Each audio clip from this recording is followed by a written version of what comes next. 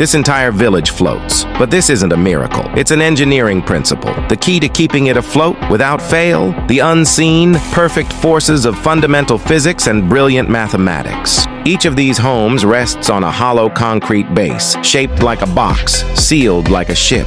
It's engineered to displace just enough water to keep the structure perfectly afloat, even as people move inside. They're not just floating randomly. Each home is guided by mooring piles, steel columns driven deep into the canal bed. They let the structure rise and fall with the water, but never drift away. But floating is easy.